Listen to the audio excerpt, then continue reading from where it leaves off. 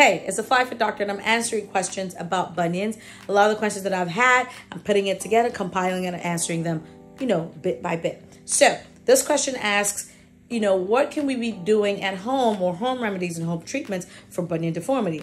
Assuming that you've watched some of my other videos, this video now says, okay, well, we cannot reverse the bunion. We know conservatively you have to have surgery, but the things you can do to manage it. So what are the things that you could do?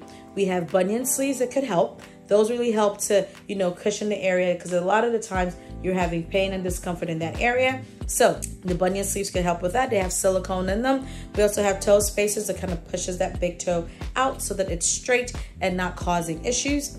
And then, we have custom-made orthotics that supports the musculature and the foot to kind of help it to stay in place and not cause severe amount of problems.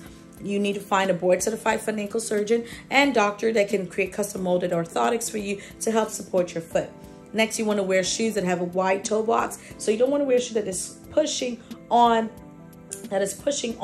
your toes in this manner and causing discomfort. You want to wear a shoe that is flexible, gives room for your toes to breathe. So these are things that you could do at home for your bunions if you don't want to have bunion surgery.